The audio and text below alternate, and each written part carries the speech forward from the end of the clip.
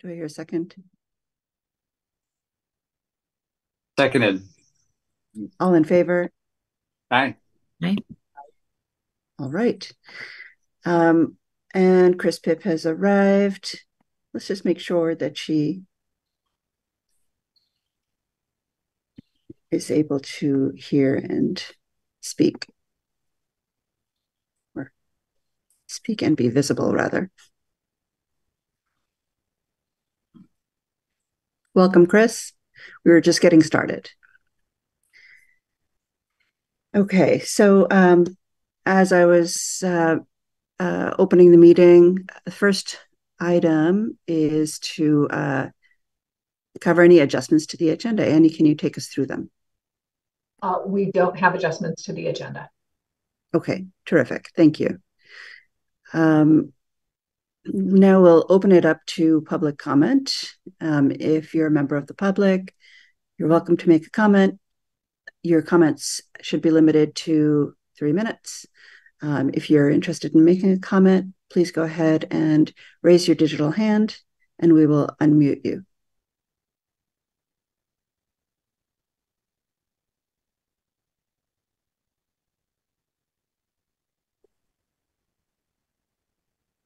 Okay, seeing none, we will proceed with the agenda.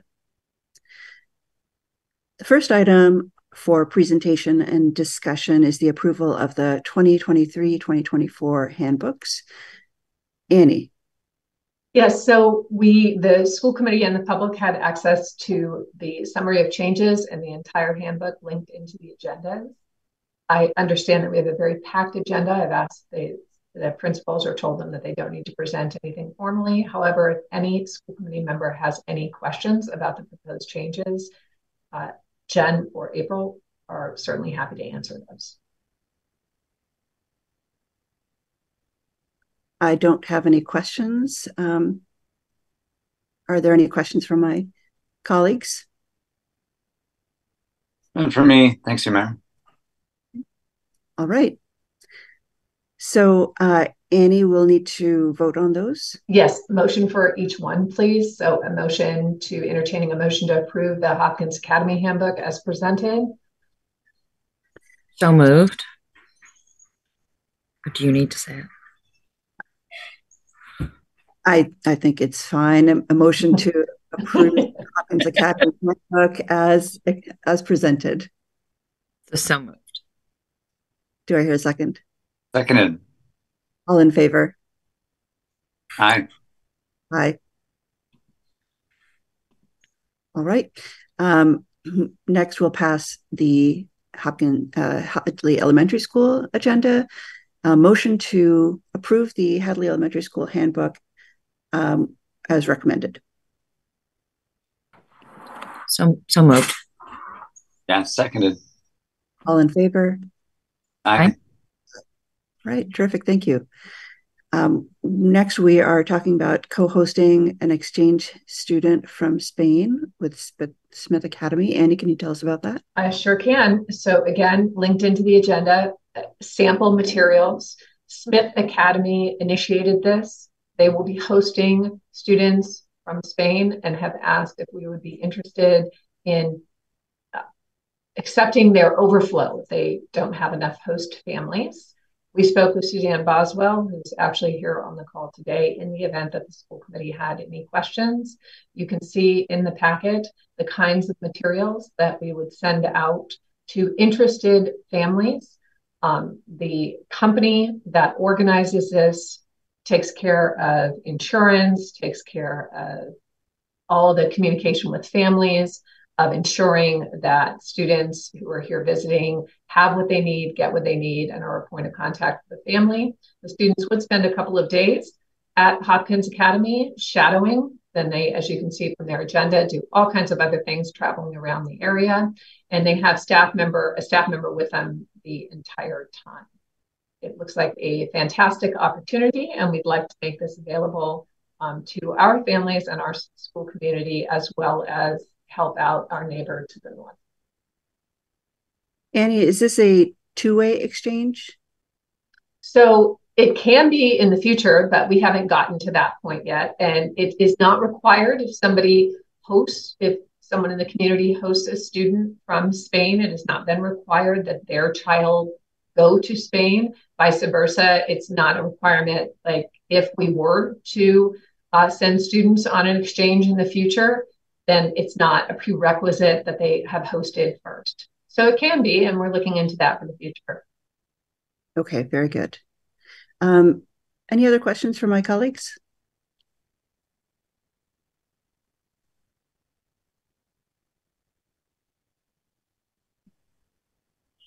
I don't have any questions, but I think it personally is really exciting. So I'm kind of curious about lessons learned. And in the future, if it's something we can host or if it's something in collaboration that works really well, it's exciting. No questions from me. Great. Indeed, it is neat. Do you have a sense for how many students have been coming to Smith Academy through this program?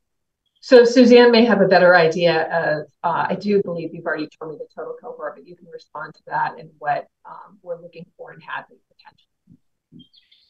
Hi, everyone. Thank you for letting me join your meeting and for discussing this as an opportunity for you. This is our first time, would be our first time working with both schools. So I can tell you that this group from Zaragoza has traveled here many times with under my supervision, and they generally come with between 20 and 24 students, and they are placed.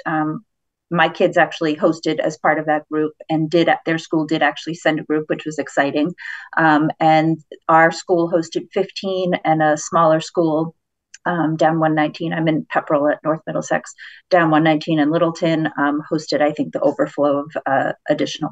I think it was around 12 kids there as well.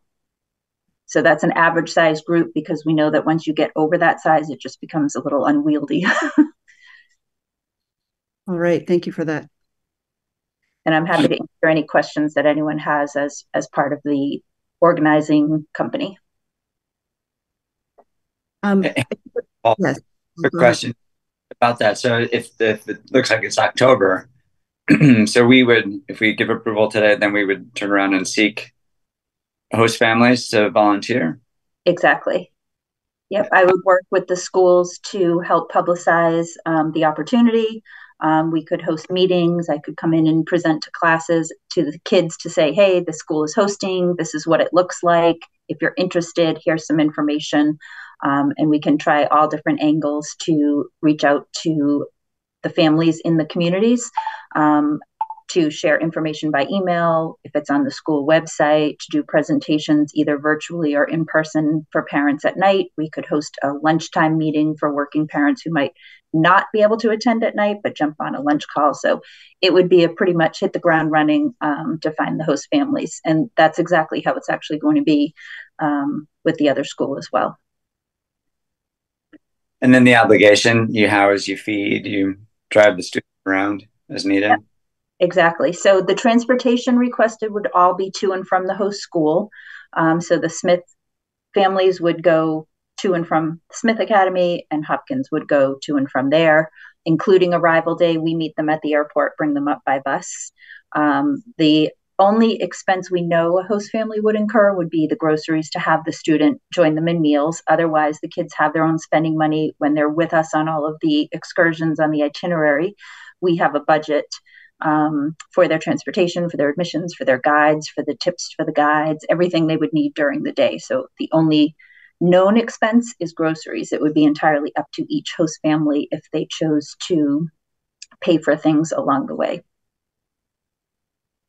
Great. And then the kids don't need their own room. They just need their own bed. So they can either share a room or have their own room. It's not required that they have their own room. And it is only 2 weeks. I'm sure you saw that in the material, but it is 2 weeks. And again, it's unclear exactly how many host families we'd need at Hopkins.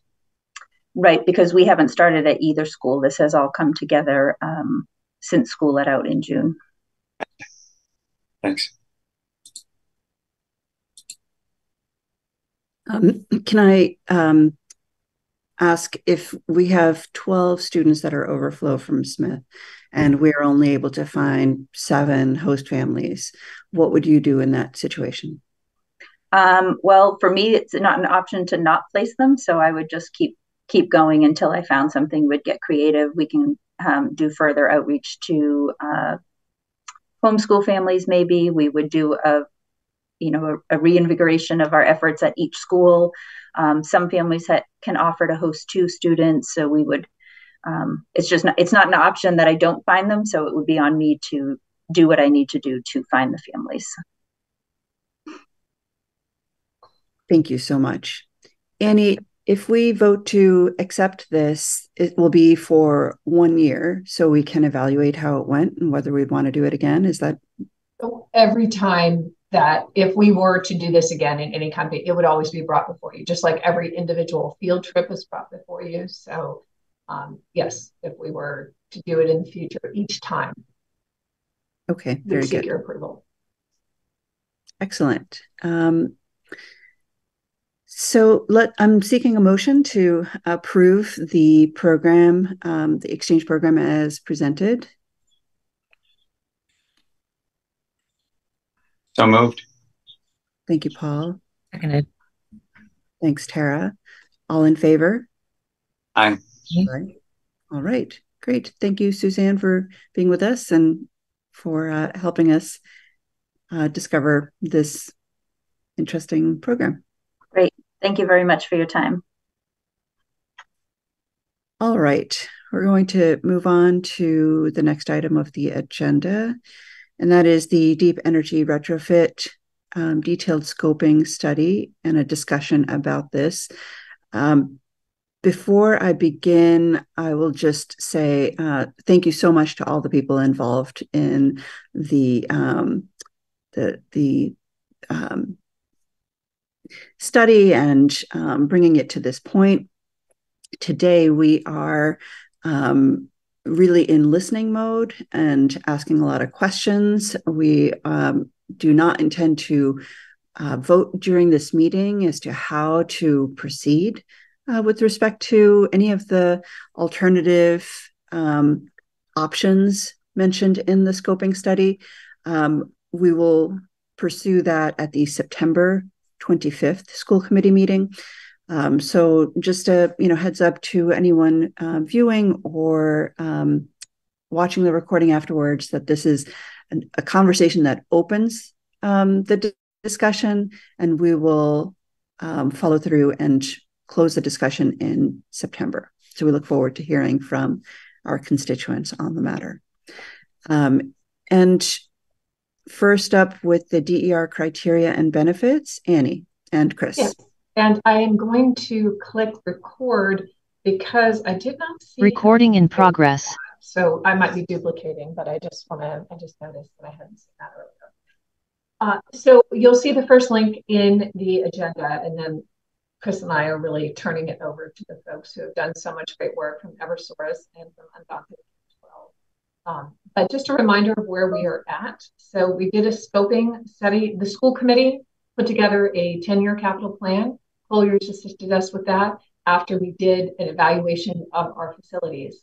In the initial capital plan, the assumption was that we were replacing legacy energy sources, so fossil fuel sources, et cetera, with legacy. The school committee then met in August of last year and started talking about the fact that perhaps we should be exploring other options if we're about to renovate the systems, the heating and cooling systems in the school, along with other energy systems. At the same time, the community of Hadley was pursuing designation as a green community. That's important to know because that also provides dollars to the community to invest in renovations that increase energy efficiency, decrease carbon emissions, and decrease dependence on fossil fuels. In order for the schools to be eligible for some of the incentives and reimbursements that are available when public entities, or I suppose when any entity, does deep energy retrofit work, so transitions away from fossil fuels and legacy fuels to modern energy sources, we have to do these steps That includes a scoping study, which you have a final copy linked to the agenda, and that is what Eversource and Andante K-12, so Matthew and Sarah will be speaking about today. And then from the scoping study, we go into technical assistance, because in order to be eligible for the incentives and rebates and other things, a deep energy retrofit building by definition, and you have this linked into your agenda, must reduce greenhouse gas emissions by 40% or more through HVAC electrification. So the scoping study tells us what options are available in order to meet the DER criteria. You'll see that delineated very clearly in that scoping study. And as you said, Humera, the school committee today, this is the opportunity to listen, to learn, to ask a lot of questions, and to thoroughly digest all of this information, speak with your constituents between now and September 25th, because the school committee will need to vote on and Sarah and Matthew will speak more to this, but in the ECMs are numbered, the acronym, right? They're numbered 1 through 6, I believe. I don't have it right in front of me, but there are several options under 2 to A, B, C, and D. And before proceeding to the technical assistance, the school committee would need to determine which of those options they wanted kind of fleshed out more thoroughly. So I will stop there. I just wanted folks to understand why we're doing this, where we are in the process, and what that DER stands for and means. And I think then I can turn it over to the folks who will be talking about the scoping study. Terrific. Matthew, welcome. Thank you for presenting the study. Take it away. Sure. So thank you for having me. I appreciate it. I'll introduce myself. My name is Matthew McTeague. I am an energy efficiency consultant for Eversource. I work, I'm assigned to work exclusively with municipal customers in Western Mass. So anybody who is an Eversource customer in Western Mass, so the greater Springfield region, I assist them with energy efficiency incentives and help them move projects forward. And, before we dive into the specifics of the scoping study, I'll just kind of talk quickly about the incentive program and the deep energy retrofit offering, so everybody kind of understands it a little bit. If you're not familiar with Mass Save has been around for, 10, 15 years or so, providing incentives for energy efficiency projects.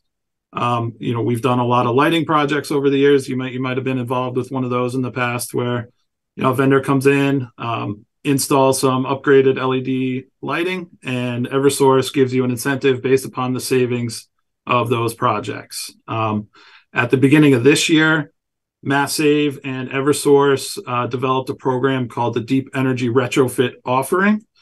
It was intended to help municipalities and all customers actually to look into deep energy retrofit projects, reducing greenhouse gases by 40% or more, hopefully or more in a lot of cases. And we are providing additional incentives on top of the already established energy efficiency incentives. So for any project that you decide to move forward with, there are still our standard energy efficiency incentives available to you. And on top of it, the deep energy retrofit package will give you an additional $1 per square foot incentive. So for instance, for the Hopkins Academy, if you guys continue through the plan and do the deep energy retrofit plan, you guys will get an additional $62,000 for the project, which again is based upon the square footage of the building, which is 62,000 square feet. So I can bring up a quick slide if I have sharing capabilities to kind of walk you through the deep energy retrofit project. Can you guys see my screen here with the deep energy retrofit flyer on there? Sure. So as stated, this program is intended to give you a pathway to reduce greenhouse gases by 40% or more in your building. It's a plan over 3 years, step by step. As Ann mentioned, we are in the end of the scoping study phase, which is the first phase, which I'll bring up another slide in a second and talk about it. We plan for these projects to take about 3 years, over the course of 3 years.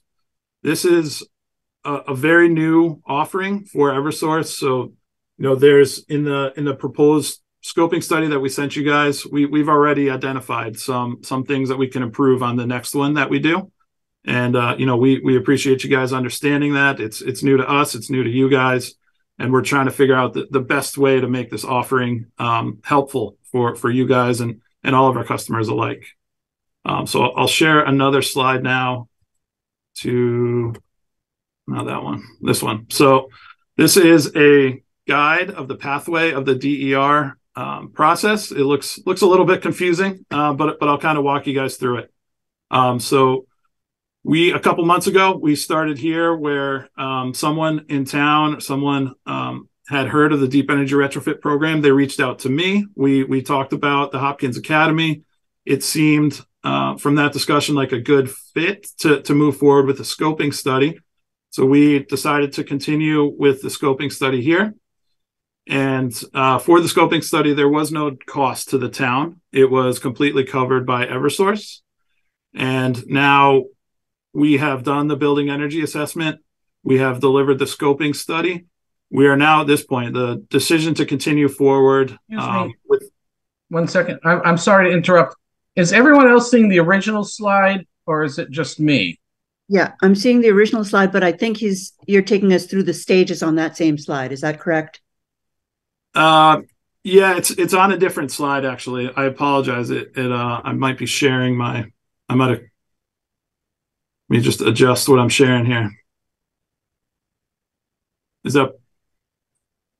that bring up the next slide there now? It did, yes. Yes. All right, my apologies. I thought it would just switch when I switched my screen here.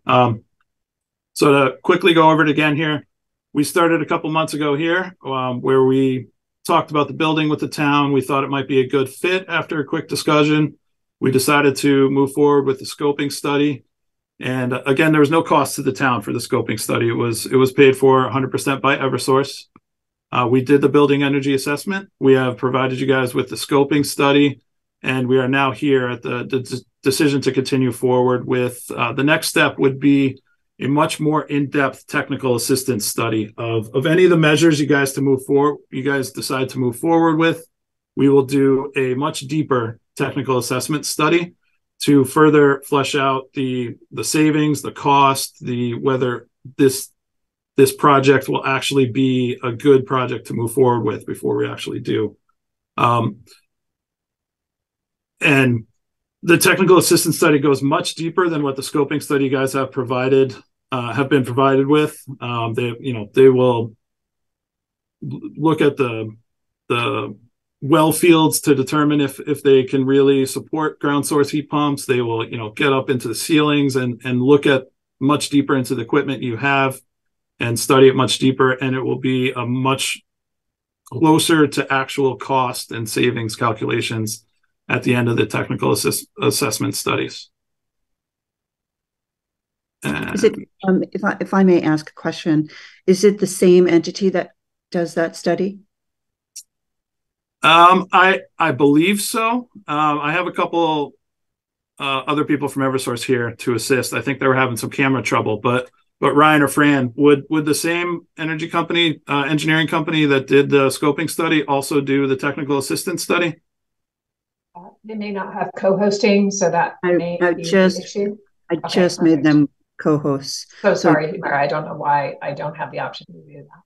No worries. Yeah, thanks. Good morning, everybody. Yes, it would be the same entity doing the focus study as the scoping study. This is Ryan Willingham. Thank you, Ryan. And apologies for not being on camera, but that caused my computer to go haywire, so I'm going to stay off camera so that I don't need to restart during the meeting. No worries. All right, Matthew, please continue. Sure. And I think I've gotten through the beginning of the scoping study information here. Did the slide change to commercial equipment eligibility and rebates? It did. All right, thank you. So, we'll refer to these again later on when we're discussing the scoping study a little bit, but I just wanted to provide you with this information here. These are a list of the rebates for the heat pump incentives. So if you're looking to put in a standard air source heat pump, the rebate will be $2,500 per ton. For those that aren't familiar with it, tonnage is basically the size of the condenser that goes in. In your house, you might have a 3 or 4 ton unit.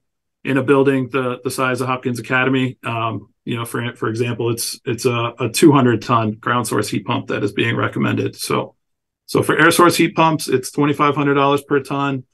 VRF heat pumps, which is a step up in the technology of air source heat pumps, is a $3,500 per ton. And ground source heat pumps is $4,500 per ton. And for example, it was recommended 200 tons for the ground source heat pump. So and this is only estimate at this point. We have to, double check the savings after the TA study. And if it's determined to be cost effective, the ground source heat pump incentive would be approximately $900,000. And we can discuss that a little bit more leading on. At this point, I'd like to introduce Sarah Ross. Sarah, if you have the ability to jump on and introduce yourself. Yeah, great. Hi, everyone. Thanks for having me. Sarah Ross from Undaunted K-12. We're a national nonprofit that's focused on supporting schools to make the transition to zero carbon and to prepare young people for what's coming in terms of rapidly changing climate. Thanks so much for having me here today. Thanks, Sarah, for being here. Yeah, it doesn't look, let me see if I can. Are you all seeing a screen yet on my side? Let's see. We're not seeing you share your screen yet. Also, may I just say, Sarah, there you are there. We can see your screen. But for folks in the audience who may be looking at a digital agenda and for the school committee members, if you refresh your screen, you can also, Sarah, thank you for just sending this to me. So I now have included it as a link in the agenda if that's helpful as well, just so we have it with our documents of this meeting, but you will need to refresh your screen in order to see it. Great. And Anne, I'll send you the slides that I shared as well that you can share with everyone. That'd be very helpful. Thank you. Great. So I know, Humar, do you want to give me a sense of time here? You guys have a very full packed agenda. I can run through this very quickly and skip to a bunch of slides and still have this material available to you all, but give me some guidance here while I'm moving through this. I think that the rest of the agenda is pretty light, Annie, and this is really the focus of this meeting. So I would say, in light of the importance of this topic and the decision that we'll make, I think we should get the full report. Okay. Well, thank you so much for having me. We're going to spend a lot of time together talking about one of the key decisions that you all get to make here in terms of different HVAC replacement options that the scoping study laid out. So what I'm doing here is taking information that's available in that scoping report and providing the committee with some additional context that I think is really relevant to help guide this decision. So we're going to get to know this table really well together, and we're going to walk through it. As the superintendent talked about, there's a bunch of different measures to improve the efficiency of the building, to reduce costs. But one of the major choices you have is how to move from what option you want to move from as you think about replacing your legacy oil system with a new system to keep the school warm and cool, and to do so in a cost-effective manner. So we're going to run through this together. First, there's a lot of engineering speak in that report, but just to level it up, you basically have two different technologies that the engineers are recommending in various configurations. 3 of the options are all air source heat pump technologies, and one of them, 2C, is a ground source heat pump technology. These technologies, to compare them with your oil burner, have a few key differences to keep in mind. These heat pumps are really the technology of modern heating and cooling because they improve on these 3 dimensions. There's no on-site fossil fuel burning associated with this equipment. It's vastly more efficient, and it's a 2-for-1. It provides both heating and cooling. So, quite simply, from my perspective, these are better mousetraps, as they say, quite unambiguously. And, MSBA just actually, this is your school, our state school building authority just did a showcase of all the schools around the state that are embracing this technology. So it is becoming more and more prevalent among schools, and it is such a great match for schools. So the next column here says, takes the data from that scoping study where they said, how much do we think it would cost? And these, again, are rough estimates to be refined to pursue one of these 4 different options. So we start with these kind of estimated gross costs, but the world is going to change when we add in more context quite dramatically. So these are, again, numbers that you can find right out of the scoping study. The next piece that Matthew talked about was the incentives that are available through MassSave. Those weren't in the report, but we're going to start to pull them in here to see kind of a full picture of the story. And again, these are estimated based on my understanding of the report. Basically that tonnage number that we talked about for the size of equipment, the incentive based on the different type of equipment, and then I'm adding on that $62,000 because all of these technologies, all of these choices would allow you, they think, to meet the 40% reduction in carbon emissions, which is very exciting. So some estimated rebates from Eversource. Matthew, do you want to jump in? Yeah, if I could jump in real quick, I just want to emphasize that these are estimated for these systems that are large and above 150 tons. We have to do some BCR test on it, which is a benefit cost ratio analysis.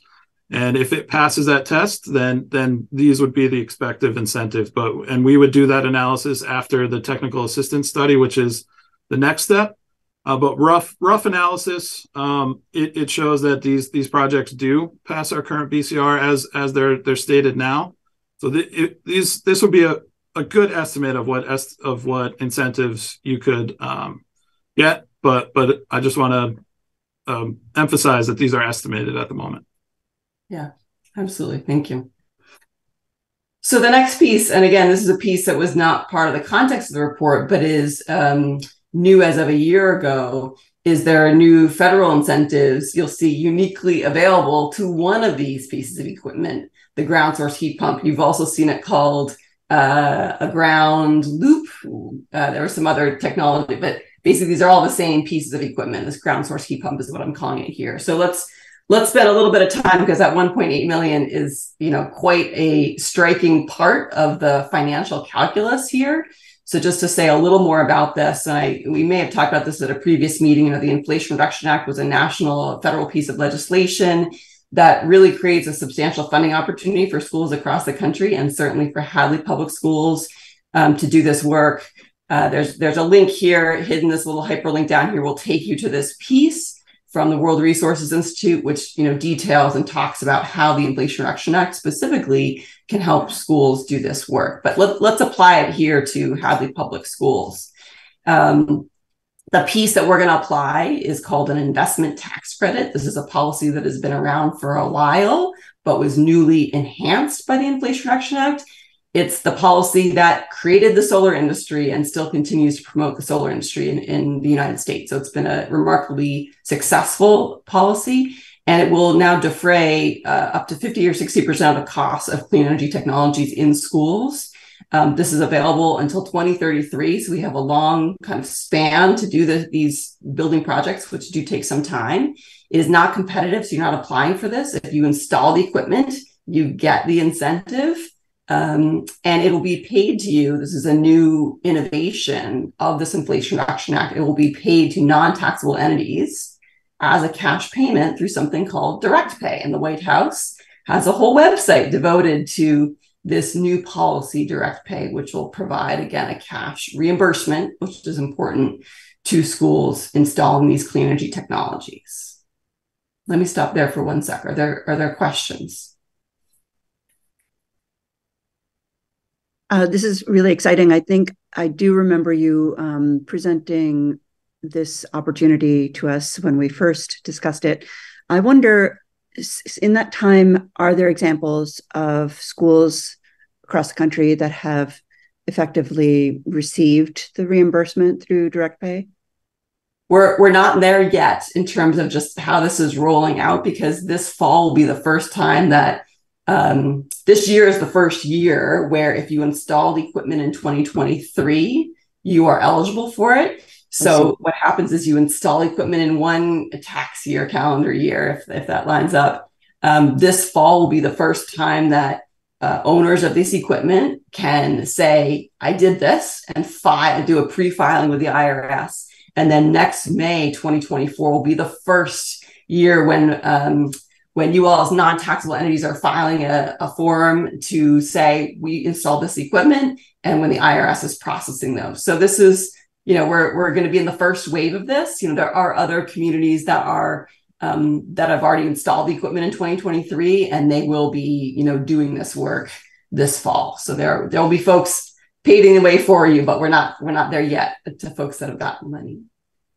Great. I have one other question, and that is, if there is a change in administration, will this program potentially be dismantled, or is it definitely, in perpetuity, for the life of this program?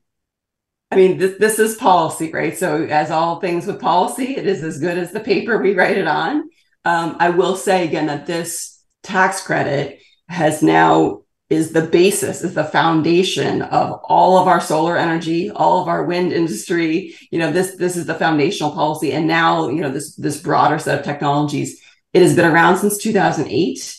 It has survived, Republican leadership in, all parts of Congress and in the executive branch. And a massive amount of the technologies that benefit from this tax credit are actually in red states. So when you think about the politics of this, but yes, of course, there will continue to be political conversations around this policy.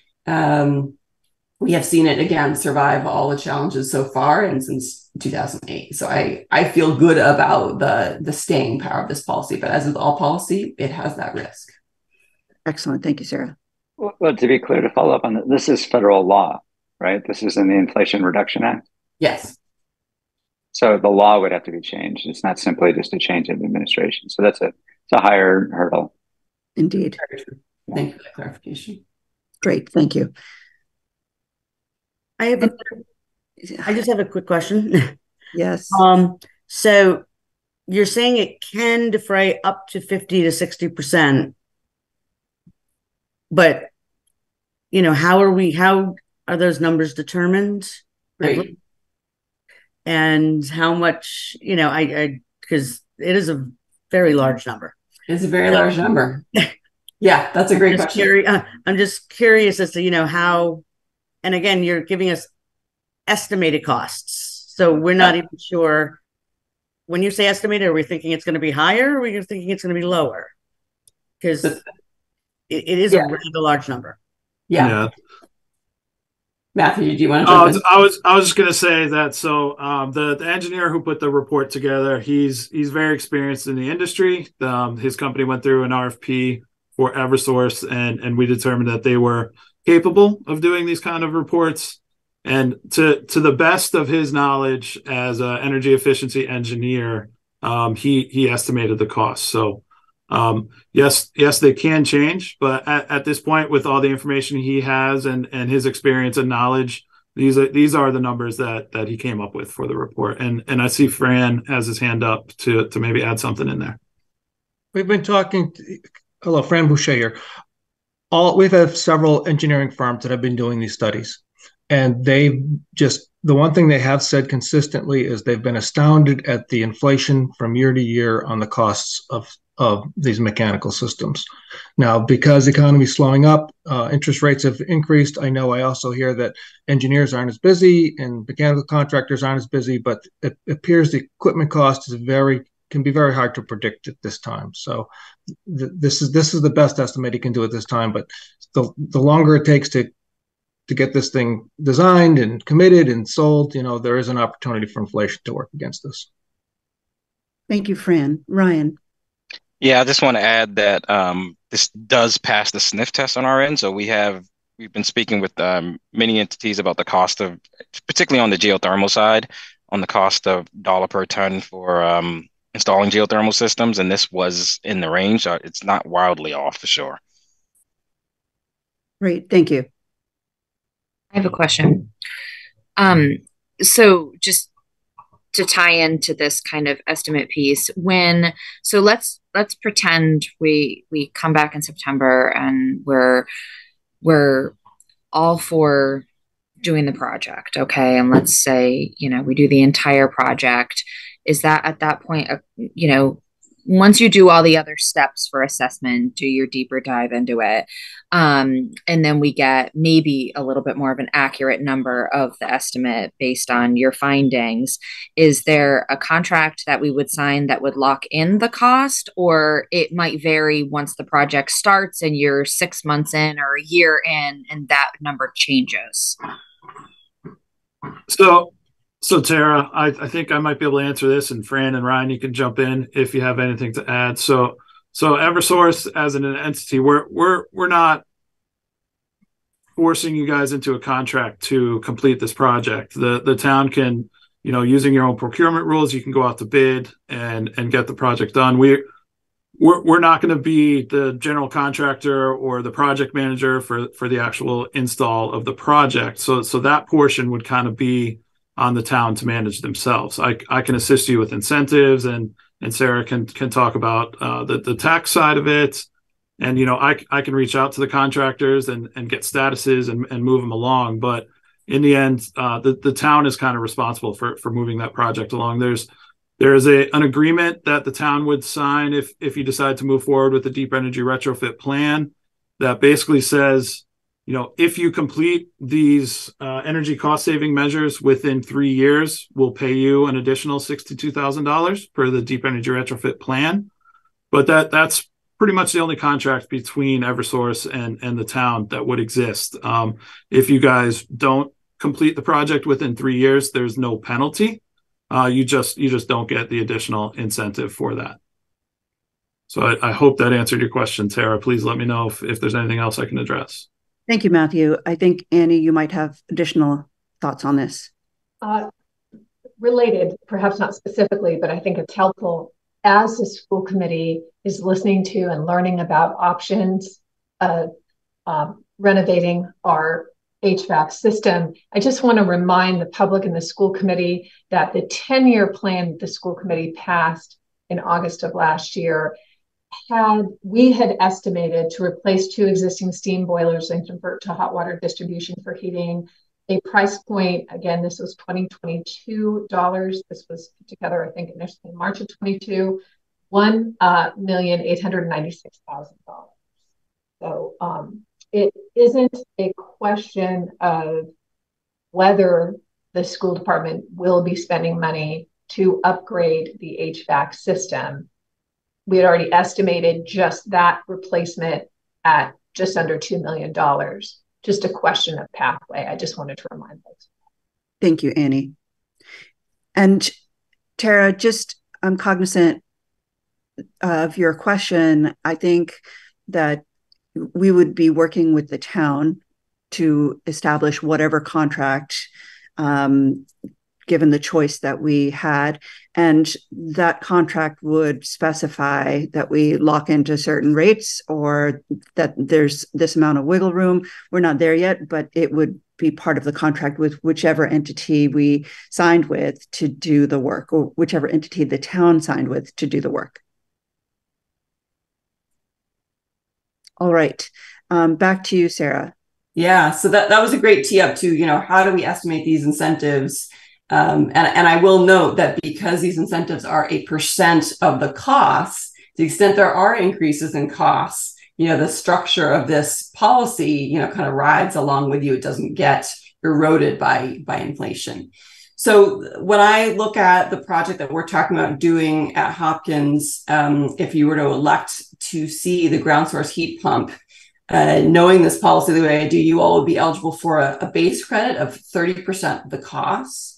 You would likely be able to qualify, and again, you would need to put this in your contracting for an additional 10% bonus for using domestic content. There's a link here, and we'll talk a little bit more about that. So, and then you would be eligible for an additional 10% because Hopkins is located in what the federal government has designated through this policy as an energy community based on your proximity to the closed Mount Tom coal facility. So one of the things that the Inflation Reduction Act did is say, we want to help communities that were closely linked to a fossil fuel economy to transition. And so we're going to include additional dollars. So you all are lucky enough to be within that zone and get an additional 10%. We're not talking about doing a solar or wind project here, and nor are you on a tribal land. So that last 10% that's available to some communities, you all don't qualify for. But I see 30 plus 10 plus 10. My estimate is that you would likely be eligible for cash reimbursement of 50% of the cost of a ground source heat pump system. And based on the estimated numbers we've seen, that actually it puts us in the ballpark of replacing our current systems with traditional fossil fuel burning technology. Is that right? Absolutely. I mean, we'll get to one of the next columns, but yeah, we're actually lower than the cost that the superintendent was just talking about in terms of replacing your legacy equipment with similar legacy equipment. Terrific. So in terms of the domestic content, there are a number of manufacturers of this ground source heat pump equipment that all serve the K-12 market. Here are just 3 examples, and they're all showing off their case studies that they've done at K-12 schools across the country. So again, in talking with the folks that actually develop these projects, they've all said to me, yeah, we're very confident that we can hit the requirements in terms of domestic content to achieve that additional 10% bonus for our clients. Again, supply chains can change, but again, where we sit today, this is the best information that we have that I'm sharing with you all. And then this is just a quick link to show you just how lucky you are. Hopkins Academy there in that light yellow area. You see none of the rest of Western Mass is showing up, but you all are in that strike zone where you get an additional 10% for being part of this energy community. And there's the link down here below to the federal government site that you can substantiate that. So that's how we get to that 1.825 million. It's 50% of that gross cost.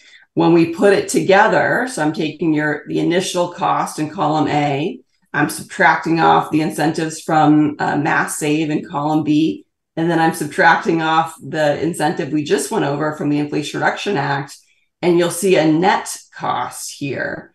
I want to note that for the first 2 pathways, while they are improvements and introduce new technologies, they are not sufficient to be able to completely turn off your oil system. So those first 2 options would actually also require you to invest in repairing your current oil system. And as the superintendent just mentioned, that's to the tune of $1.8 million. So not being an engineer, I didn't put those costs in there myself, but just to give you some reminder that it's not really $618,000 and you're done. It's that plus the cost to repair your current oil system, because you're still going to need both. Options C and D really take over the job for you. And they say, we're going to install enough equipment here to completely turn off the fossil fuel equipment that we might still need. And so those you kind of can move ahead just with the cost of those 2 pieces of equipment. So you're seeing the net cost there of $863,000 after we take off the 2 very rich incentives. Clearly, the incentives are pushing decision makers to make the ground source heat pump option choice. And if I could just jump in for 1 second and talk about that a little further, Sarah. So options 2A and 2B listed on there, that as Sarah mentioned, you will have to continue to use fossil fuels in that scenario if you choose to move down that pathway. And one thing this report doesn't take into account is the societal cost of carbon. So continuing to use fossil fuels, there is an additional cost to people's health, to the environment that isn't factored into this report either. So I just wanted to put that out there for everyone's knowledge. Speaking of that, Matthew, did I hear that there are some communities that actually put a cost on that, and that will be sort of a required thing for all entities to actually put that into their income state or their balance sheet? Can you tell us more about that? Yeah, there is it's called BERDO, and it's the greater Boston area at the moment. And yeah, so it looks like Sarah does have a slide prepared for it. But yes, they're doing it in Boston now. There is talk of expanding it statewide, but there's nothing hard on paper that the rest of the state will have to follow this anytime soon, although it is probably going to be expanded at some point in the future. So I'll let Sarah discuss it a little bit more. Yeah, I mean, the background. Oh, sorry, go ahead. No, I don't want you to go out of flow. So whenever you're ready to present it. Well, no, we're here. The background here is that we're a state that's made a commitment to reducing our greenhouse gas emissions. Buildings are 35% of our estimated statewide emissions. So the state understands it needs to have a plan to reduce the emissions coming from buildings. There are two policies that would work well together that are under active consideration right here. And you're seeing links to the legislative proposals in this current legislative session that would introduce new costs to send these price signals to the marketplace. And, you know, as we were talking about here, one of the policies is currently in place in the Boston area. So if you're in the Boston area right now and you're a school that is the size that Hopkins is, come 2025, I believe, is the first year of compliance. Given the emissions that your building produces right now, you would be facing an annual cost of about $83,000 per year. That cost, my guess, would be likely to ramp up. And again, you have to think about this over the 20 to 30 year lifespan of this piece of equipment. So these compliance costs would end up being substantial. Again, this is if this policy, which is already in Boston and other parts of the country, were expanded across the state as this legislative proposal seeks to do. I think whether it's this number or some other number, the smart money is not that Massachusetts will take no action on building emissions. If you were being conservative, if you were being, careful, you would say, bets are that, the state is going to introduce some policy to move in the direction of compliance with our climate law as a state. And so rather than put in zero, which would be a dangerous assumption, it makes sense to put in something. So we haven't even put that in the numbers, but this is looming out there as a possibility. And just to really spell it out, schools in the Boston area would have to actually pay their local, at present, their local town or ultimately their state, this amount of money, approximate $83,000, in order to compensate for the fact that it's using 355 metric tons of CO2 a year. Is that true? But we haven't seen compliance happen yet, so I think this is just still a theoretical because this is starting, I believe, in 2025. If you look on the link of this blog post, you'll see kind of the policy laid out in more detail, and you'll see the thresholds, which I looked at and saw that Hopkins is over the threshold that they say for schools starting that first compliance year. But we had not seen this happen yet, but this is, again, my understanding of how the policy is going to function. Great, thank you. Okay, so let me see if I can go back here. So yeah, from looking at these different estimated costs to install, from my perspective, the ground source heat pump is clearly the winner. Again, you have to believe and trust in the federal incentives. It looks like Ryan has his hand raised. Yeah, Sarah, I just want to make another point on the ground source heat pump. The bulk of the cost for a ground source heat pump is drilling the well fields, and those well fields will last longer than any of the heat pump equipment that we're talking about. So when it comes time to update that system, even, you already have the well fields in place, and so the cost will be much lower than installing it the first time. It's true. We don't even have the cost of maintaining these systems through time. But Ryan is making a great point that these systems are the majority of the work is work that you do once and lasts for many decades. Unlike the 1.8 million that we would need to replace the boilers today. So it in theory, it would be a smaller investment for upkeep down the line. Yes, that is certainly the idea. Okay, very good. Thank you. The next part that was included in the report, so I can just highlight here as part of the context, is the energy savings just to operate these machines estimated in the report, showing us that if you choose the ground source heat pump option as the most efficient machine, you're going to save $25,000 a year just on your energy costs to operate these pieces of equipment. So that's what the report again estimated. So it's the one that's going to save you the most from an energy operating cost perspective. So lowest first costs, lowest operating costs. Yes, certainly the idea that this has lower, broader maintenance costs. So across all these dimensions, 2C is looking very, very good.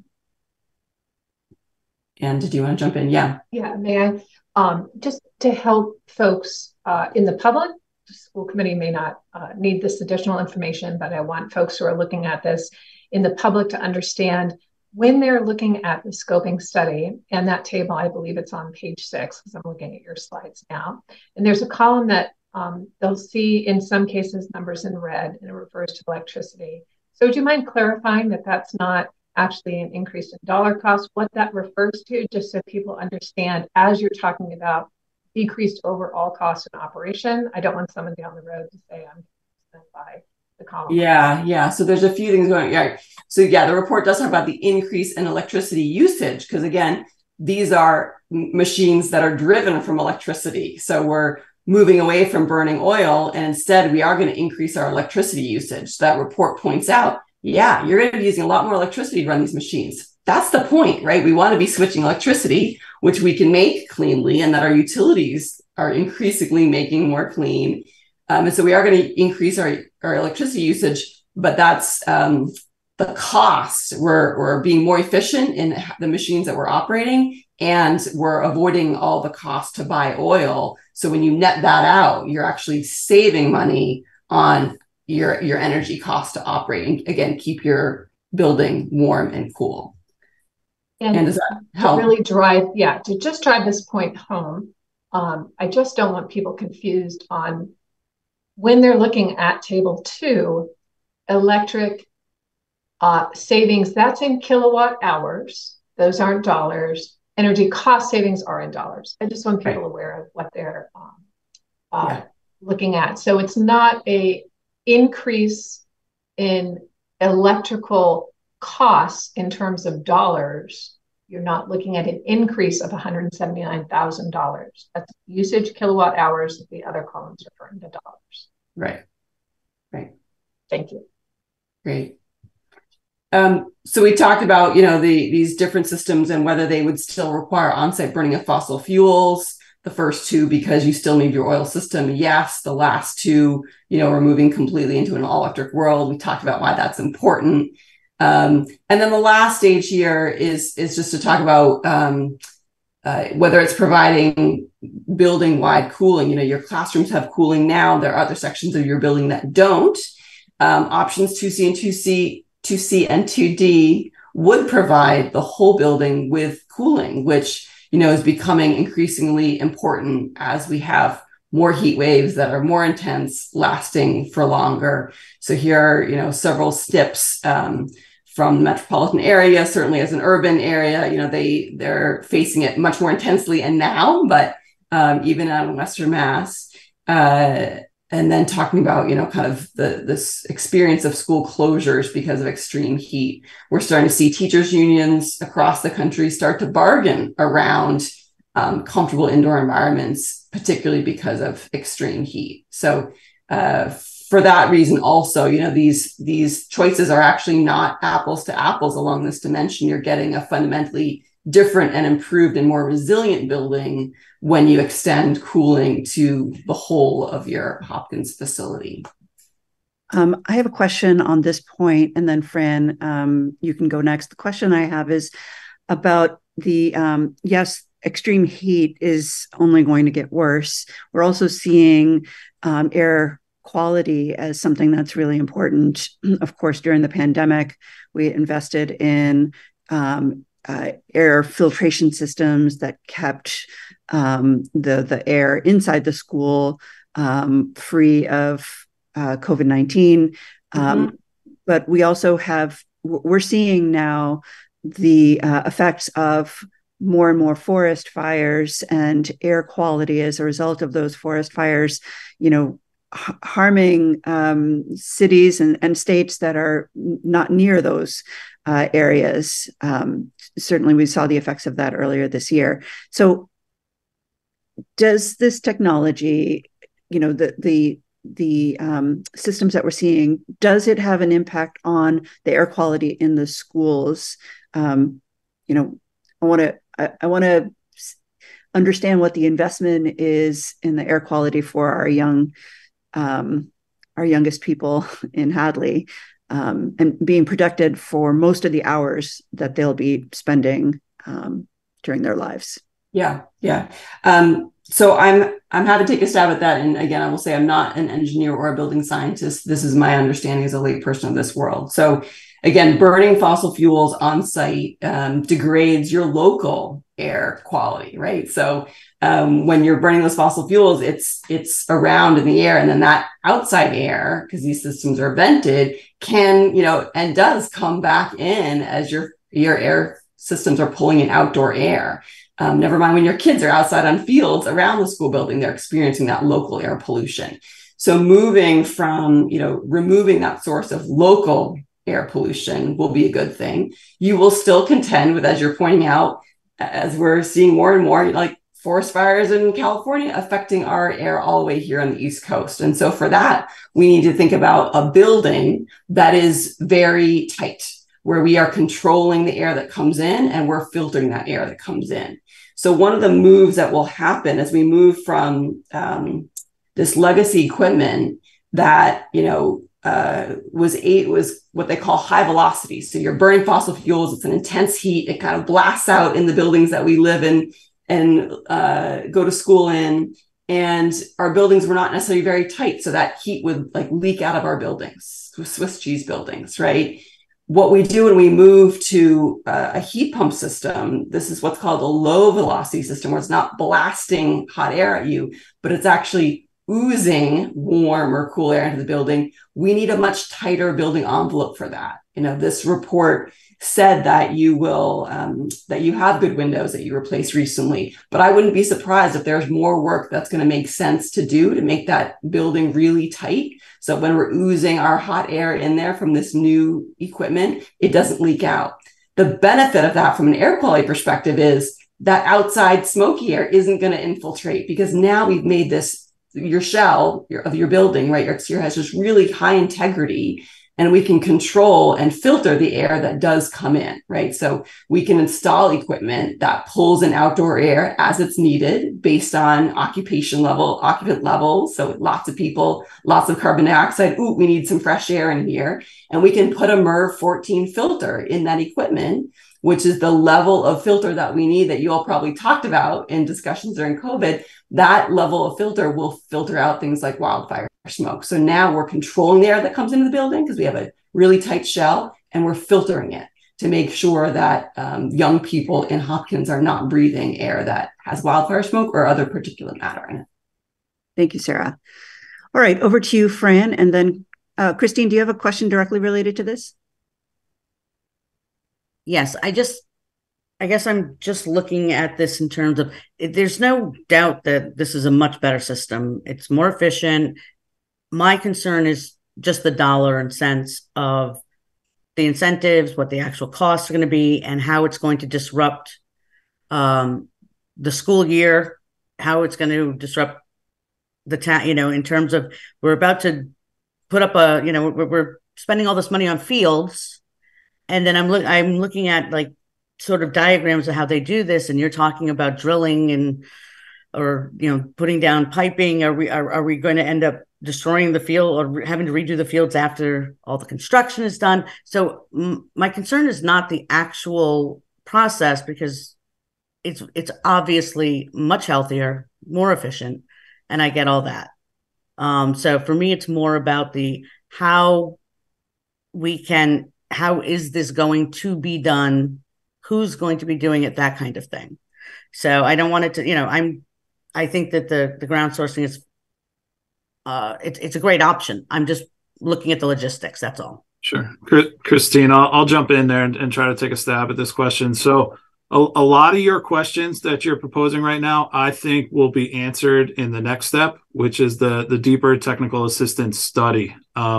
We can put together a list of the questions and concerns the town has and give those to the engineers that are going to be doing the study. And we can make sure they address your concerns ahead of time and work around, their experience working with schools. They know, we're not going to bother the kids from 8 to 3 on a weekday. They can come after 3, they can work during the summer. And that can all be addressed in the technical assistance study. And Chris, I'd just chime in. I think the fields that we're looking at would be the one behind the gym. So we're not currently planning on redoing those. So it wouldn't go on under the fields that are currently being renovated. But that all needs to be scoped out, as Matthew said. Good point. And actually, this is between the technical study as well as scoping out which engineering firm and doing the bid and all. We're talking about a multi-year approach, and so it seems like a really long timeline, but we're taking a long road to do this. Yeah. And the cost for the technical assistance study, whatever that cost is, it's going to be a cost share between the town and Eversource. So Eversource usually will pay 50% of the technical assistance studies. For municipal customers like yourself, there's some additional funds, and Eversource will pay 70% of the cost of TA studies. And do we have an idea of what the ballpark is for that cost? That's question number 1. And question number 2, I think, was directed towards Annie or anyone else who was at the town green committee. They have a certain pot of money that they might be eligible for due to becoming a green community. Does that pot of money apply to this kind of technical assistance? I think I can answer the first question there, Humera.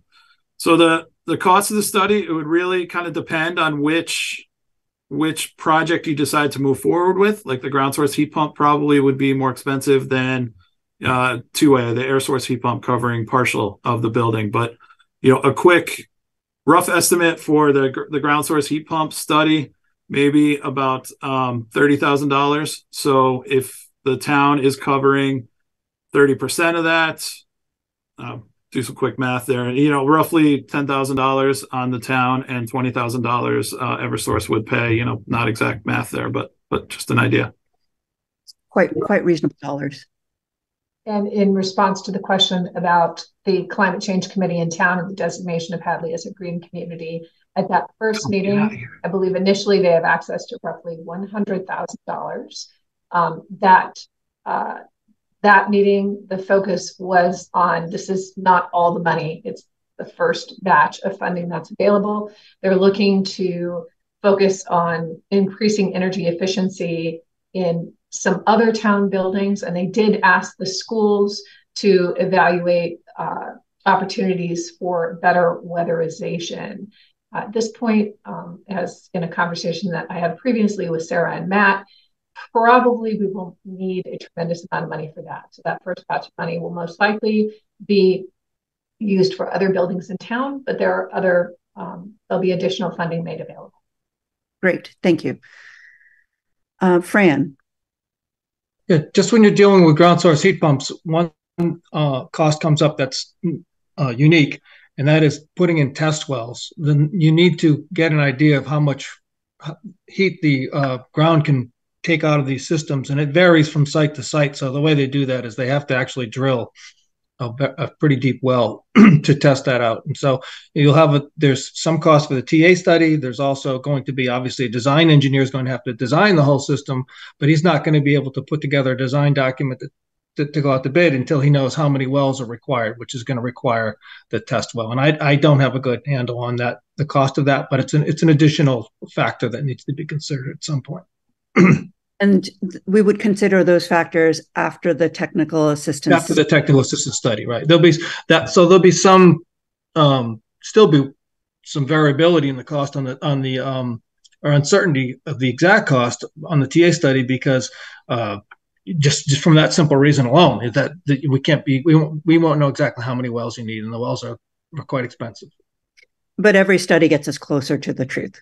Oh, that's absolutely correct. Yes, and not discouraging you, but just letting you know that the ground source heat pump is a wonderful thing, and I think it's a great idea for the school. It's just it comes with some little extra effort. Indeed. Thank you. All right, Sarah, back to you. I mean, that's really the culmination. So I want to make sure that I say explicitly that I think this is this school is a phenomenal candidate for making this transition. You guys are talking about it at the right time, given the facilities that you have so far. You've prepared to make investments in your HVAC system. So this is not coming, you're not flat-footed where you have a piece of equipment that's breaking on you overnight. You guys are thinking about this in advance.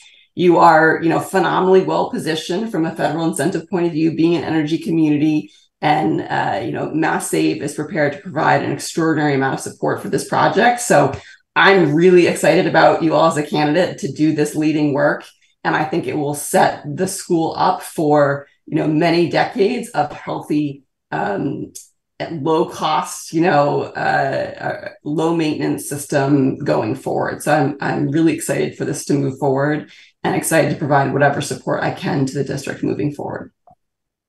Thank you, Sarah. I think it's a really exciting opportunity to be leading, again, as Hadley likes to do. And I think all the data points us in the direction of further exploration of the more robust technologies. Paul. Yeah, I second that, Humira. Well said. And Sarah, thank you so much. That was a really great presentation, really summarized it really well. And thank you, Matthew and the Eversource team, for all the background. There's one thing to remind folks is we essentially did this for the elementary school. Years ago, we did the air source heat pumps to revise it, to give it both heating and cooling. If you remember, that building was originally built without cooling. I've heard really great things about those systems. We just installed mini splits here, air source heat pumps in our house. They're fabulous. So this is essentially a similar system. You're just capturing energy, not in the air, you're capturing it underground and transferring it to the building. So I'm all in support, especially given the great support from Eversource and then ultimately the federal and state incentives. Let's explore what ground source heat pumps look like. I will say again, we're getting accustomed to those fields being renovated. So now would actually be a good time. I would hope that actually we could do this once we test it and install it in one season, right? We did the air source heat pumps in the school in a pretty short order, right? And we've got a great contracting expert in Chris with us. So he's getting very experienced at dealing with fields work. So we'll just give Chris another fields project that I'll love to do. But I'm all in support of moving forward with the study. Thank you, Paul. Annie. Yes, I hope I'm not overstepping here, Humira, but I did just want to say aloud again some kind of next steps for school committee members, if that's all right. And I'm not ending the conversation, but I just don't want to forget to remind people. So as you had said, Humira, the goal today is not to choose and to vote. This is a lot of information to digest. But also in keeping with open meeting law, I would ask that school committee members, as you already have, review this discussion, review all of the documents you have, including the original 10-year plan and what we were prepared to extend.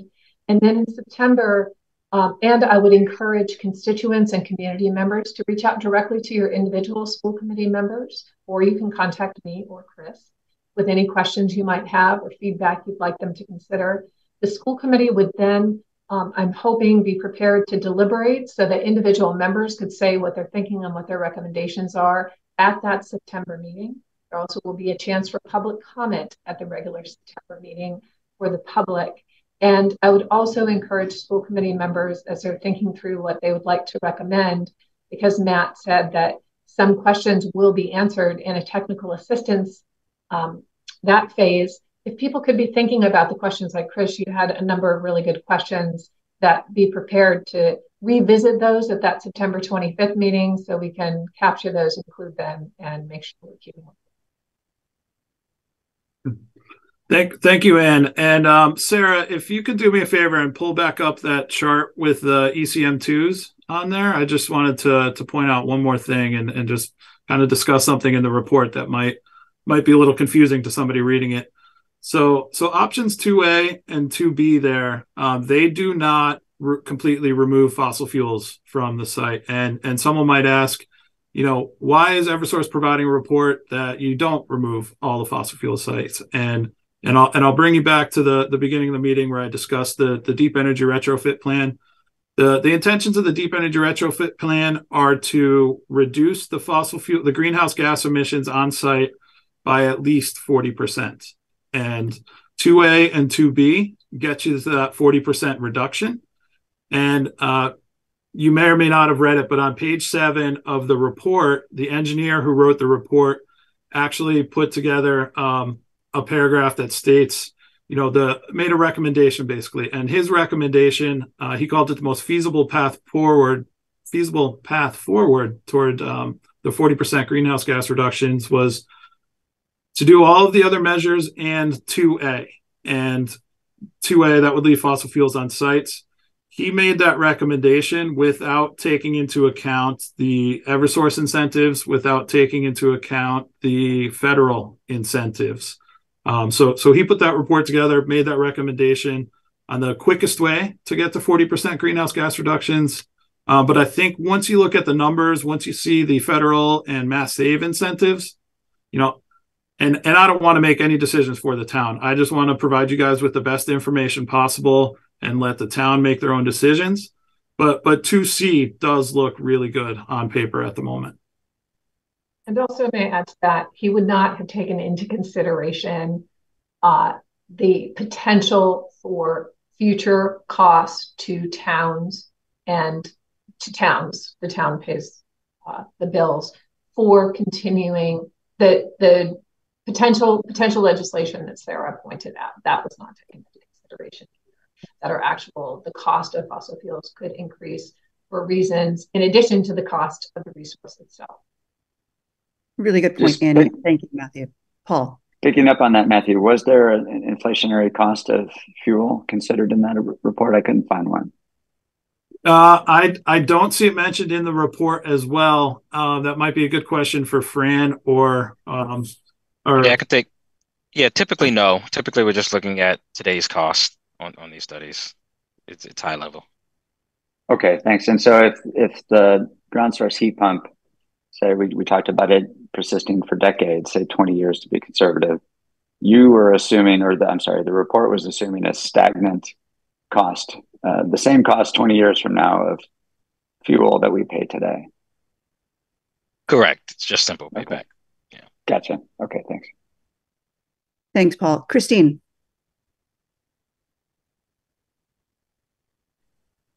I was just curious about on here. The only other thing I had a question about was it says, cost to repair current oil system. What about the upkeep on the air source or the heat source? I'm sorry, ground source. What is that? I think Fran was discussing that earlier. Fran, did you want to recap a bit about the maintenance costs on ground source heat pumps? Well, there's the maintenance cost on all systems, of course. And you're going to have, one of the things was mentioned here was the fact that this system would be more distributed. They would be blasting air was the term used from a few central sources, and would be able to do better job with air quality because we'll have more filters around the building. Well, there you go, right there. You've got more maintenance because you're doing more filtering to more devices that are more distributed around the building. And also a boiler is a pretty simple device by comparison to a compressor, a refrigeration compressor. So you're going to have some higher cost, potentially higher cost annual maintenance on the numerous heat pump units you can have around the building versus two big boilers. So yeah, it's I don't have exact numbers, so I don't know if it's more or less. It's likely to be a little bit on the higher side, but I don't have those numbers. But I'm sorry, but it should be offset by the estimated savings. You're going to be saving on some fossil fuel, right? And and you're also going to be getting you're getting something for it too, right? You're getting better air quality. That doesn't come for free. I mean, there's a cost to that, but it's worth it, right? I mean, but we have, this gives us the opportunity to improve the air quality, but then we have to have the filters, the more potentially more expensive filters, and change them more frequently, or have more of them in the building. So those are all things that could be fleshed out if necessary in the TA study. I think they're things to consider, but they're the smaller end of the spectrum in terms of the cost. The capital cost, I think, is really the big number here, of course. That was going to be my question, was whether the technical assistance study would take a further educated guess towards the maintenance costs of such a system. We don't typically, but I mean, that's something we can do some homework on. It's something we should be able to, Eversource should be able to share with customers anyway, so we can do some homework on that. Thank you. I think that would be smart. Matthew, did you have an additional point to make about that? No, I was going to basically echo what has already been said, that we can have the TA study further flesh out those numbers for you, Christine. Okay, thank you.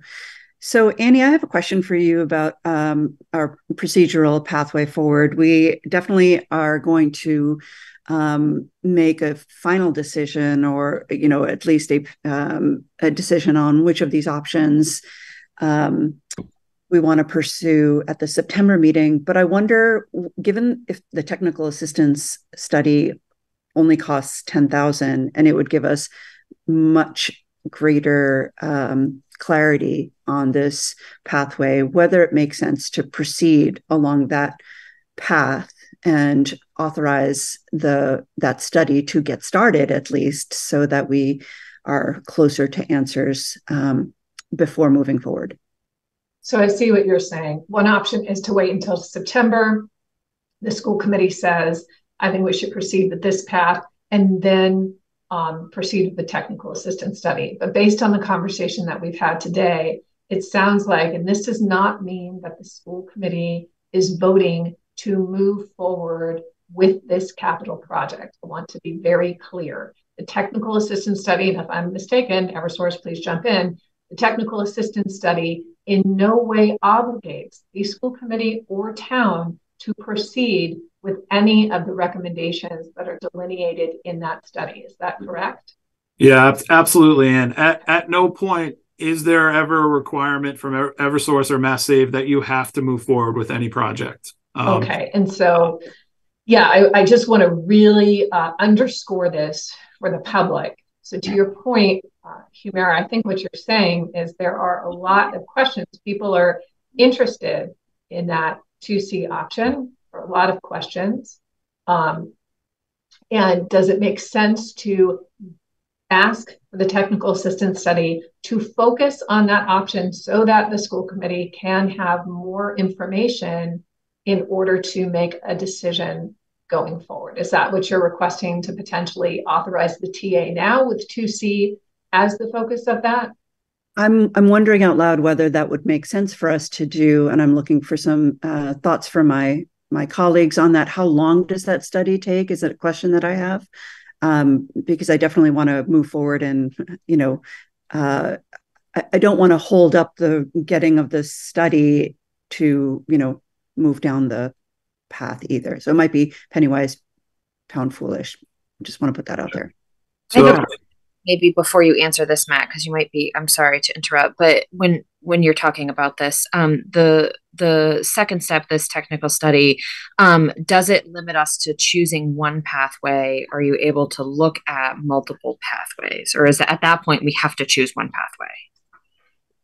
pathway? To answer your question first, Tara, if the town wants to do it, so I think each one of those projects there, 2A, B, C, and D, would be a different technical assistance study with an associated different cost.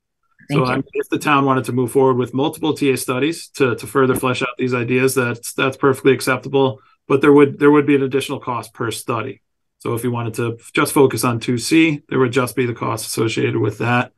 And you kind of mentioned time frame, and if I can figure it out, I would like to jump back to the DER overview and show that back up there.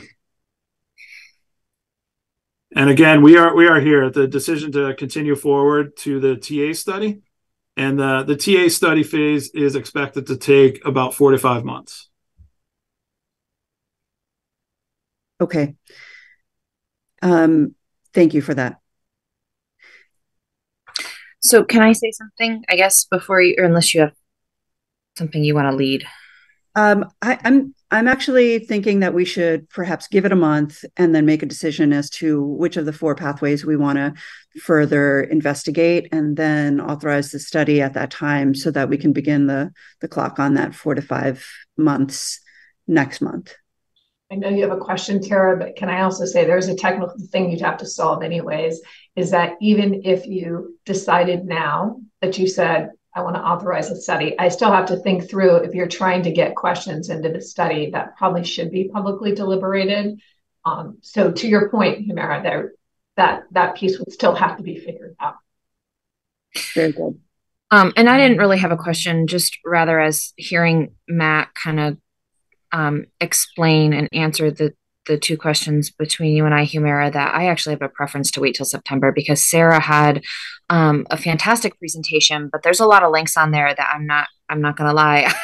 I haven't gone through them, and I'd really like to go through them and really understand, because I see when we look at this chart, like, yeah, 2C is like, well, that's a no-brainer, but I'd really like to go through and understand before I make a recommendation or where I'm going to support, and then be able to talk to the community members as to why I did that. I want to make sure I read through every possible, right, to make sure that it's really the right decision. It looks appealing right now, but and thank you, Sarah, for preparing that report with all those links in there, because I was kind of wondering about federal, and maybe I could have Googled it and found it, but I'm appreciative that you put it right in front of us.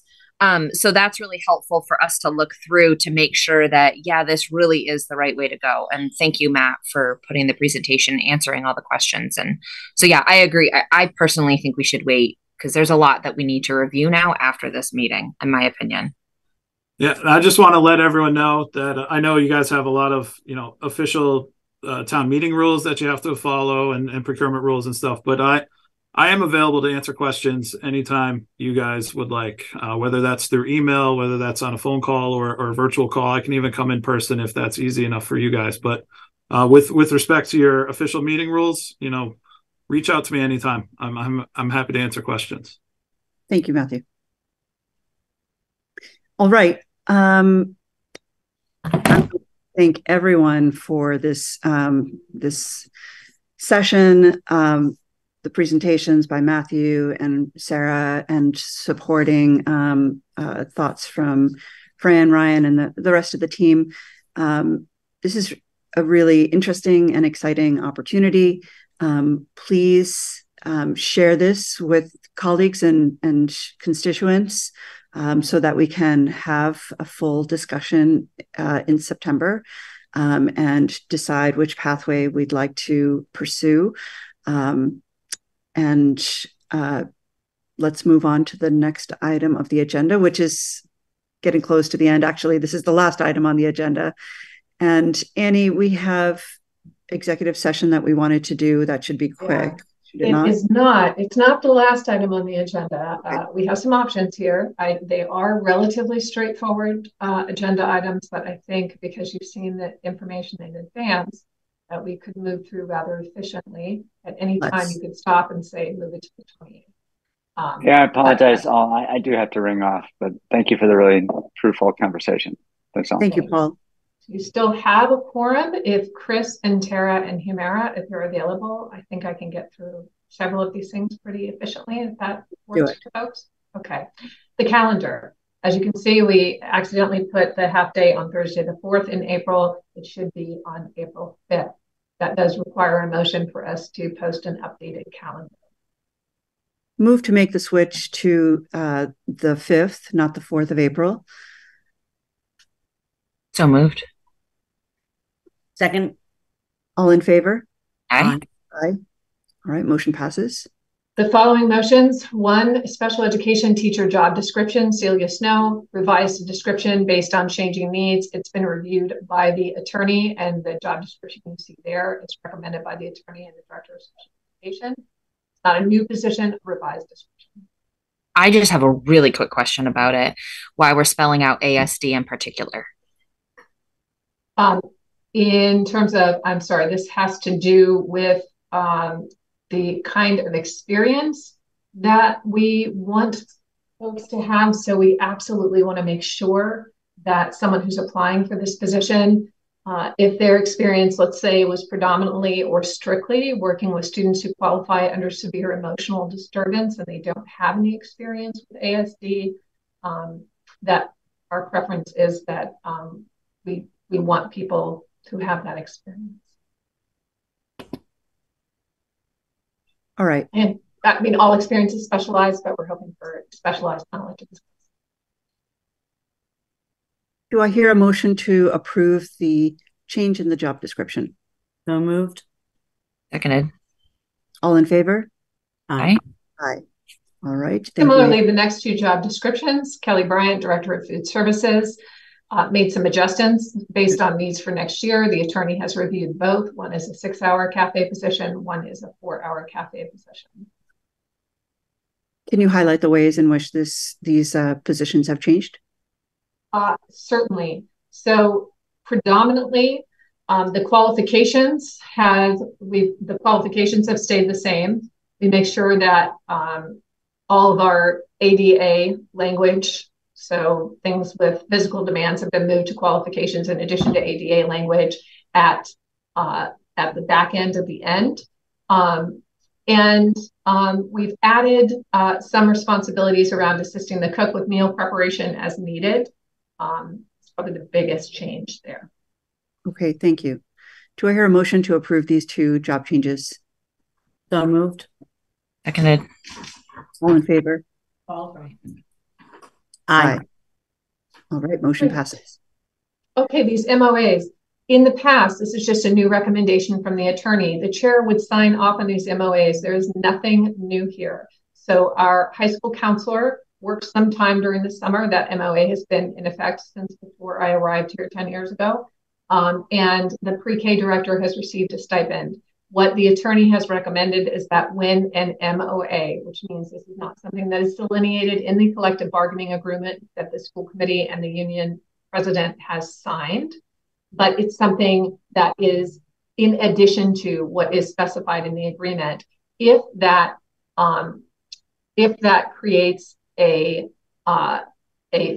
financial liability of any kind for the district, that the entire school committee should vote on it. So again, nothing new here. Pre-K director and the counselor have had these roles. It's just that rather than the school committee chair signing each year, the entire school committee should. Do I hear a motion to accept the new memorandum of agreement? So moved. Seconded. All in favor? Aye. Aye. Okay, these are the policy bullying prevention and intervention plan. This is a second reading. If you recall, Chris and Ethan took folks through these policies after they discussed them. We had a first reading. This is now the second reading.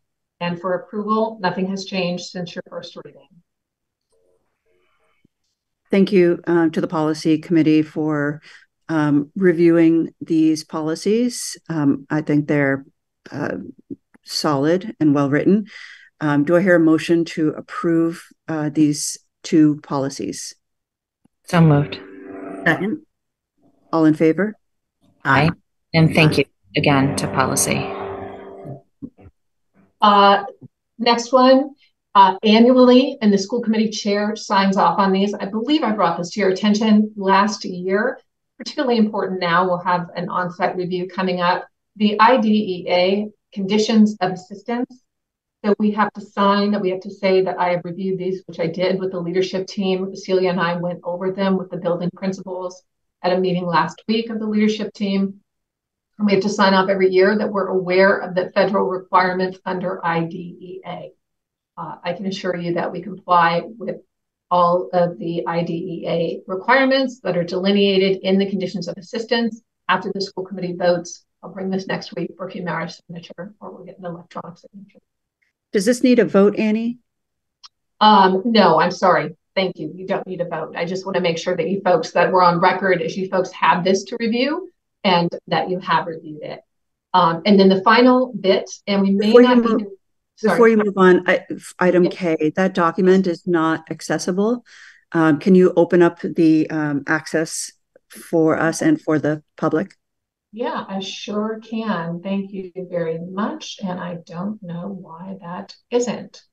Okay, just do this quickly. And sorry about that. Anyone with the link? Done. It's changed the settings. If you refresh, I apologize. You should be able to see that. It opened now. And so what you see in each one of those numbered things is the obligations under the Individuals with Disabilities Education Act, what I'm responsible for, what the district is responsible for.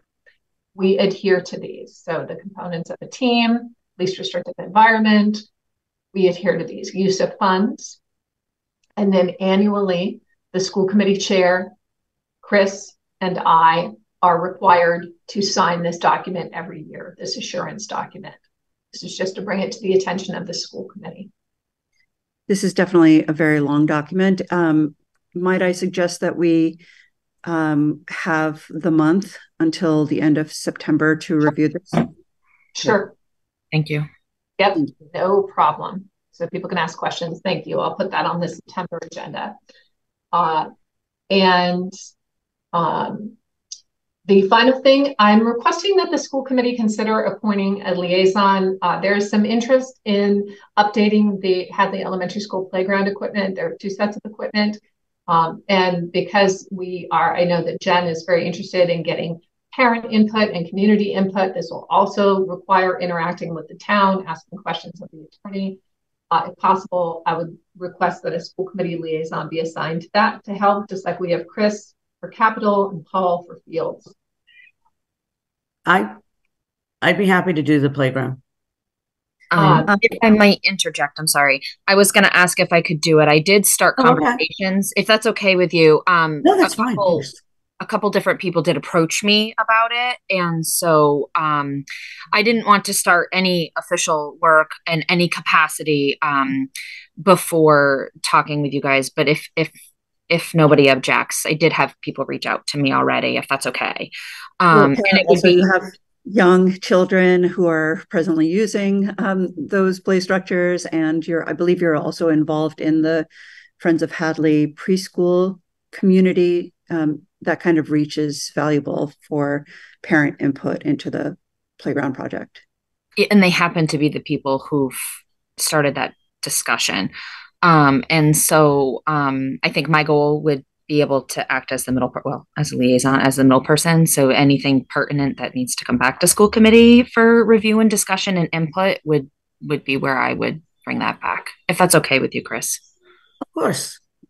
And trust me, Chris, you will be wicked busy based on the previous presentation with capital. That's what I can tell based on our previous discussion. Great. All right. Okay. Perfect. So Tara, you don't need to, I don't think you need to vote that, but if you as the chair simply agree to appoint Tara as that liaison, that works really well for me. Tara, I agree to appoint you as the playground project school committee liaison. Thank you. Thank you both. Perfect. I can say here, and truly at any point, 3 of you can say, no, the only reason we would need to go into executive, if you specifically would like to know the placement, because we would have to come out of executive to vote the topic. And so the discussion is that we had originally, you approved security cameras for both buildings. So the school committee approved the installation of security cameras at both buildings, the Verkada security cameras. We have completed that installation. And at the time, the quote or proposal was roughly $135,000 of equipment to cover both of the schools and all the additional equipment. That included a 10-year license as well. That time, the school committee approved for installation, for the purchase of the equipment and installation not to exceed the cost of the equipment itself. To date, on the project, we've expended about $166,000 on the project. And which is pretty normal, after installing all of the cameras, we've now identified where we have blind spots. And so to address the blind spots and the input on the blind spots, so again, the input on the blind spots, I'm not going to say, which is what would be a topic for executive, precisely where every camera would be placed. That's not public information, but I can tell you that input came from both principals as well as public safety, conversations with our director of technology here, our IT director in the district. So with that information, Steve Bigda went to our vendor, and in order to address the issues in the blind spots, the total cost for equipment installation and a 10-year license that would match the license we have on existing equipment is roughly $30,000. It's just over $28,000. I can get you the exact, of what that is, the cost. And so the school committee would need to vote on if we would be authorized to use up to that amount of school choice money to purchase in order to pay for additional cameras and installation to address the blind spots. Let me just pull up the exact amount for you. So all of that is what we would vote on in public session. The only thing that would have required executive session would be if there were questions as to the exact placement. Again, I can tell you that we've received input from principals, what they can see, but also from public safety. The total cost is $28,599. I would be in favor of a very quick executive session to review that information, and then we can come back in open session and vote for that amount. Perfect. And I just want to check. Would you like to? And then when we return, we can run through and make sure we did all the votes on the action items, which I think we just have more instances. That sounds great. Okay. Okay. You do need to take a roll call vote to go into executive session, and I believe that I gave you the vote that's required of why you're voting. All right. Sorry, I'm also making the breakout room at the same time. Motion, do I hear a motion to enter into executive session for the purpose of discussing sensitive information about the placement of security devices, and that we will resume an open session in order to vote on the outcome? So moved. Do I hear a second? And roll call, Tara. Aye. Christine? Here. Humira? Aye. For a vote on the Verkada security cameras, this is for the purchase of some additional cameras to round out the coverage that we already invested in close to a year ago now. Do I hear a motion to approve the spending of $28,599 for those additional cameras? So moved. Seconded. All in favor? Aye. Aye. Motion passes. Thank you, everyone. All right, and thank you for staying the additional time to go through. Just if you do, I'm sorry, do we mind just running through those action items? Let's do that.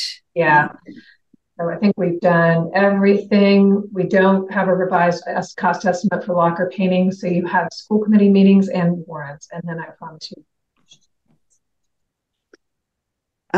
So item L through P. That you did P, so item L, M, N, and O. That's correct. Okay, great. So do I hear a motion to approve the July 12th school committee minutes? So moved. Seconded. All in favor? Aye. Aye. Do I hear a motion to approve the July 26th school committee minutes? So moved. Seconded. All in favor? Aye. Do I hear a motion to approve the July 28th school committee minutes? So moved. Seconded. All in favor? Aye. Aye. Do I hear a motion to approve the warrants of July 2023? So moved. Seconded. All in favor? Aye. Aye. All right, Annie. Does that do it for us? A motion to adjourn, and you are. Thank you so much. Thank you. So do I hear a motion to adjourn? So moved. Seconded. All in Thank you, favor? everyone. Aye.